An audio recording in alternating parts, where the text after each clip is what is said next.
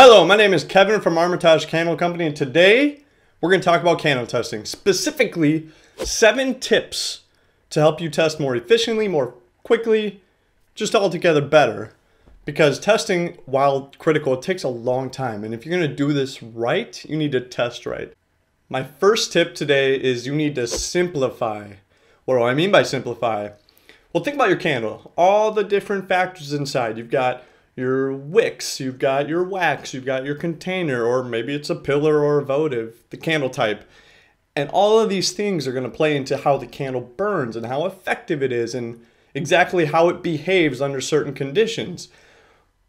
Well, professional candle makers are testing every single candle they make, and the truth is you can't send a candle out on the market that you haven't tested and made sure it's safe and burns well and maybe smells great. Usually that's something you want.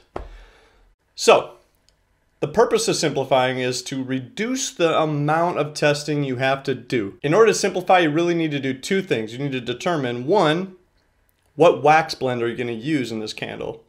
And I realize that can be a little bit scary because sometimes people are like, I don't know if I want to do soy or paraffin or some sort of combination or a pre-blend that's already on the market. And my advice to you is this.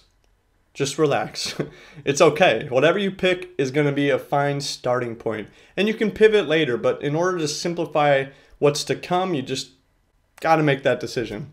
The second thing you need to decide is what kind of candle you're going to make. Is it a container candle? Is it a pillar or a votive? Is it decorative? The idea there is that if you're going to do a container candle specifically, you need to decide what container you're going to use and just kind of stick with it. At least at first, because every candle burns differently and the container plays a huge role in this. If you switch containers, let's say that you start with like a tin, and then you want to switch over to a jar, all the testing that led into the tin doesn't apply to the jar. So a wick that might work in this 8-ounce tin might not work in an 8-ounce jar. So I suggest that you choose a wax blend and a container. Call those your constants. That's your foundation. Everything else will build on top of that. My second tip for you is label and record everything. I want you to be as meticulous as a serial killer with this because it's so important not to rely on your own memory. Believe me, I barely remember what I had for breakfast today. The truth is, the better you take notes, the better that you label things, and the better you stay organized through all of it, the easier it's going to be to reference those things and understand exactly what's happening in all of your tests. A quick little hack for you, use painter's tape to label your containers. It comes off easy, you can label right over the top of it. It's better than using those white little Avery stickers that go over the top and they just don't peel off very well. So what should you record? I would suggest record everything that you possibly think could be useful. When I start a test, I want to know the ambient air temperatures. I want to know what wax I'm using. Obviously, you should know that.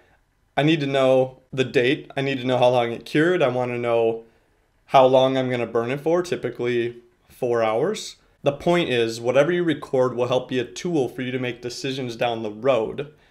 If you're just shooting in the dark with all this information overload, or you're trying to go off of memory, it could take you a long time to get on the right track, or you might just be lost in the dark for a while. So my suggestion to you, be meticulous, be detailed, make it easy for you to find out what happened when you burn these candles. My third tip for you is a little less common. It's something that I think a lot of professionals are doing, and that is finding the baseline wick for your naked wax. What I mean by that is, in your chosen container, your 2 constants, your wax blend and your container, those 2 things, there's going to be a wick that burns well in that wax container combination. And I want you to find that before you add any fragrance, before you add any color, because that baseline wick will reveal the entire impact of almost every additive that you build on top. So the idea, the theory, is that you work through kind of a pipeline. Right? You start with your 2 constants, wax, container. Then you find the wick that works for that. Okay, let's say it's a CD10.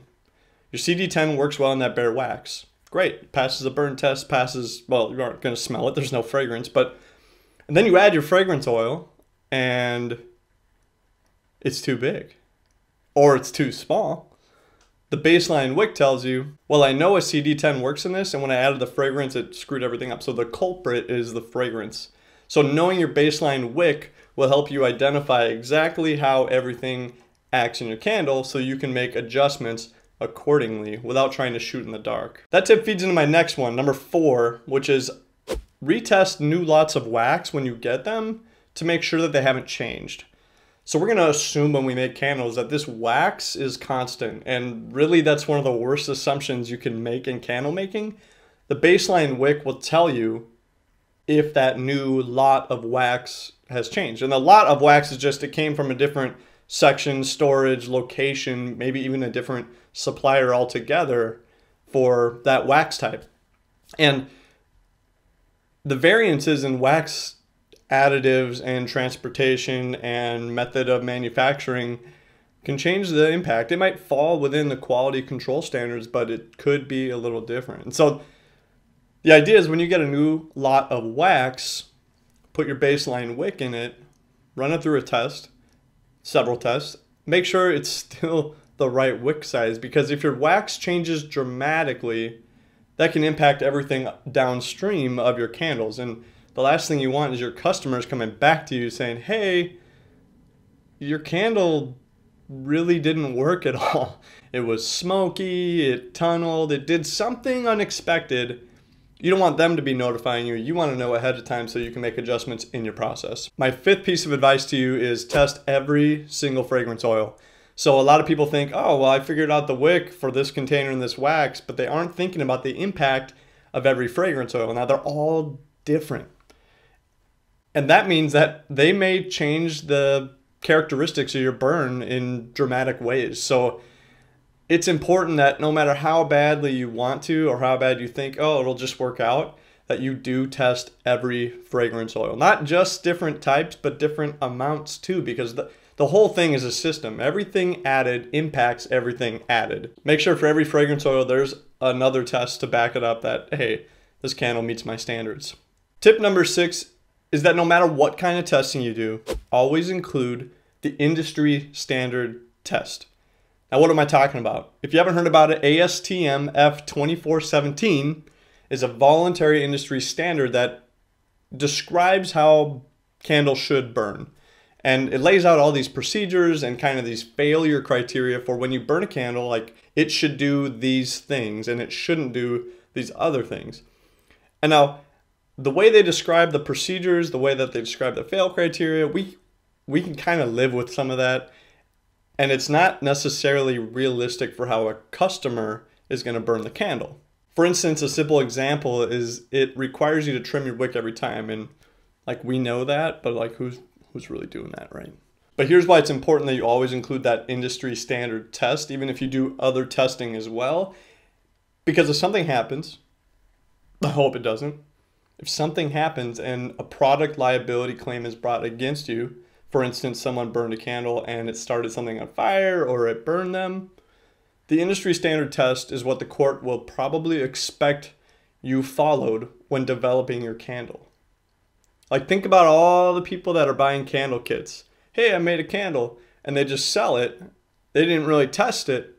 It's dangerous. It's scary. If you've been around a while, then you know that your candle behaves in kind of unexpected ways. Even the kits, as good as they aren't always perfectly sized.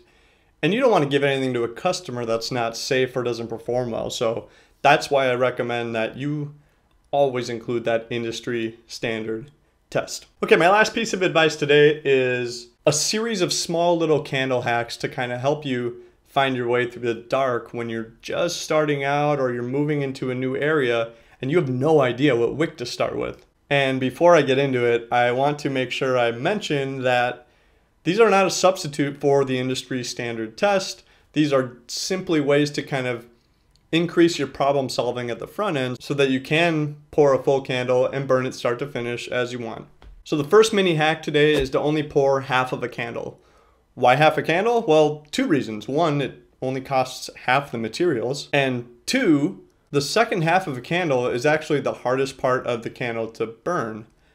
If you've watched the melt pool video, and go check that out here if you haven't, we talk about how the candle actually heats up in the second half of the burn.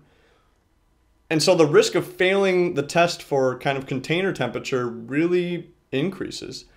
So if you can pass the test in the second half of a candle, it's a good starting point, and that wick is probably something you should pay attention to. And so if I pour half a candle and I pass that test all the way down, I'll pour a full candle of the same wick and see how it goes. Now the second little hack kind of plays into that. If you're burning through a candle and it's not going well, you can just replace the wick. And it's a fairly simple procedure. It does take an apple core device, apple corer, how do you even say that? And involves pulling a plug out, pulling the old wick out, putting the new wick in, putting the plug back in, heat gun. Go check out that video if you want to know how to do that. Now that's kind of like, as you're going, this failed, I'm going to wick down or I'm going to wick up. Just pull the wick out, put a new wick in, burn away. And the third hack is kind of like that, but simpler. You don't need an apple coring device. And the third hack is this.